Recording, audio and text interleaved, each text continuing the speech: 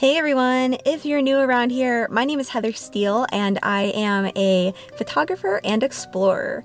So if you're new to my channel, I like to take you guys to strange and interesting places, and today we are back at Washington Cemetery. So if you did not see my cemetery crawl video, feel free to watch that one as well.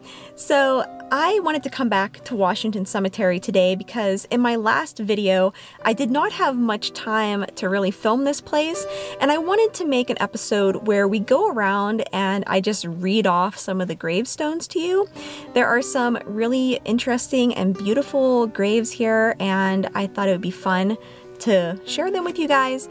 And of course, it's really nice to read off someone's name because I feel like you kind of speak them back into existence. So just to pay my respects to the souls here, I thought I should go around and document who's here and visit them for a little while. So if you enjoy cemeteries, which I hope you do, keep on watching this video.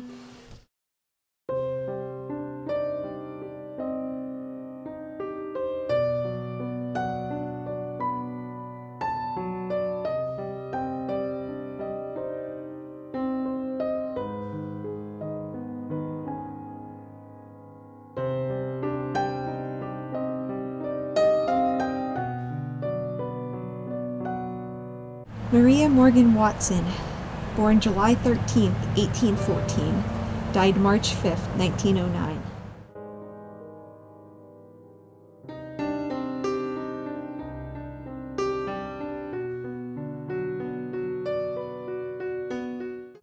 It's so nice to see her again. I've really missed her. She's been covered up for many months, so I finally get to come back and do a photo shoot of her. The real reason I returned to Washington Cemetery today was to share with you all this gravestone, which I think is one of the most beautiful things I have ever seen. This is so unique. This is actually a boulder that was placed for this man's wife. I'm going to read it to you now so we can breathe a little bit of life back into this old love story. Eleanor Moray, born August 17, 1868, died January 19, 1923. Wife of Robert Ritol Reed. This stone, carried by the Great Continental Glacier from her homeland, Canada, to the place of her death, Ichita, New York, has been brought here by love and grief to mark the place of her burial. I just always thought this one was beautiful. Absolutely beautiful, and I'm really glad that I got to document this love story because I think this is relationship goals right here. Also, it's very interesting that she died on my birthday, which I get a little bit superstitious about, but I think in this case it was worth documenting for you guys. Hugh Wilson Harding, 1835 to 1906. The pure in heart shall see God.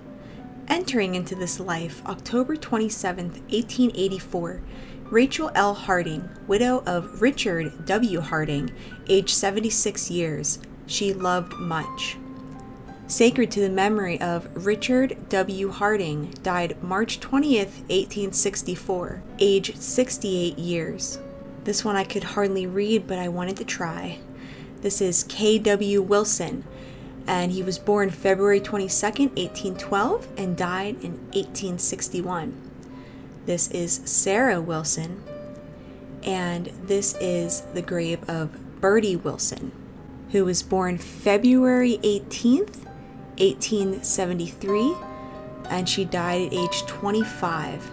I wish I had gotten a better clip of that because there's quite a bit more writing on her gravestone. Here we have Neville Craig Wilson, born October 30th, 1850, died January 1st, 1887. Lida Lord Reed, died December 29th, 1885, and Richard Stockton Reed, her infant son. I thank my God for every remembrance of you. Louisa Rutherford Lord Reed, died April 2nd, 1894. I thank my God for every remembrance of you. So I had to take a little break in the car because it is crazy cold and windy and they're mowing and there's sirens going off. There's just so much going on out there.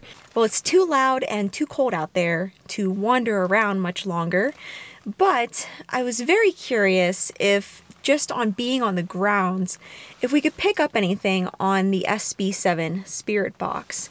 So some of you might be concerned on why I would want to do paranormal things in a cemetery, but for me, I feel like there are souls here still wandering around who want to be heard, and I'm very curious if any of the spirits here are upset that their gravestones are knocked over. So I like to give the spirits a voice, which is why we're going to be doing the Spirit Box session on the SB7.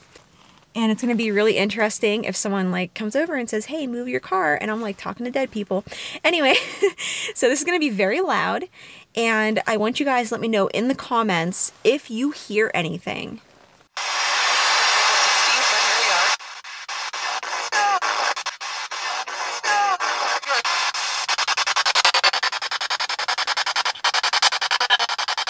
Would any of the souls here at rest in Washington Cemetery like to speak to us today?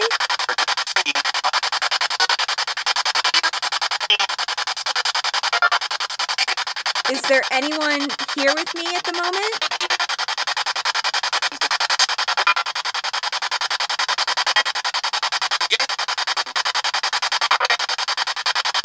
If you're here with me right now, what is your name?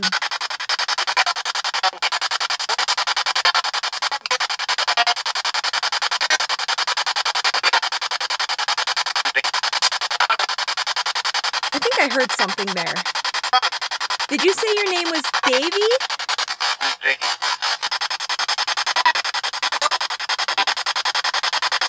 Are you at rest? Are you at peace?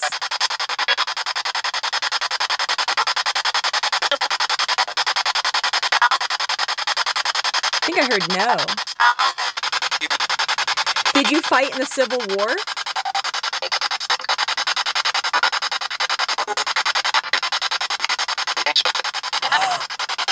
Oh my gosh, did you just hear them say Gettysburg? I have chills all over. Did you hear that? Is there a Gettysburg soldier here with us right now?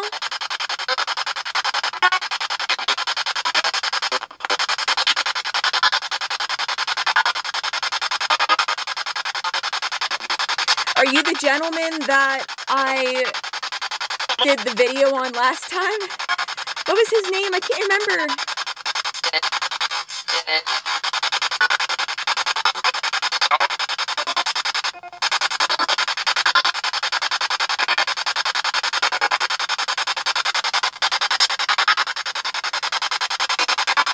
Did you die in the Battle of Gettysburg?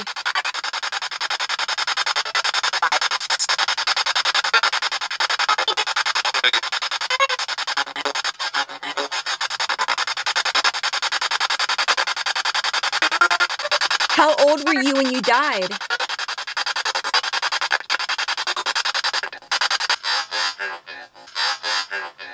Do you know that you're dead? Did I hear can't leave? Are you a man or a woman?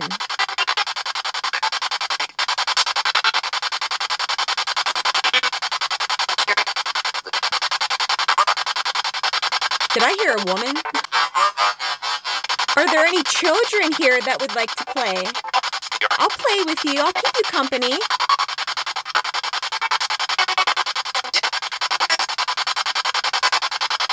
Are you a boy or a girl?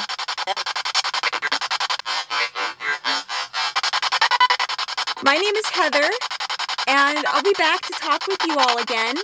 You can talk to me anytime.